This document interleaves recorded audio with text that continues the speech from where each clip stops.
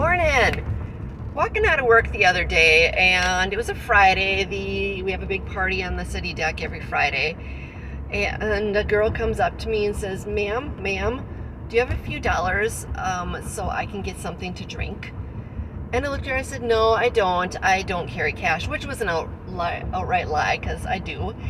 But I thought, no, I'm not going to give you a few dollars because there's a bubbler a half a block behind you.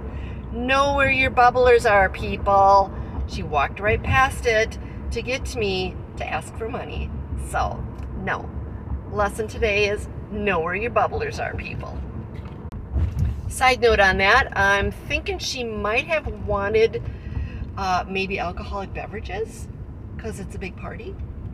I know, I'm being negative and sarcastic, but know where your bubblers are.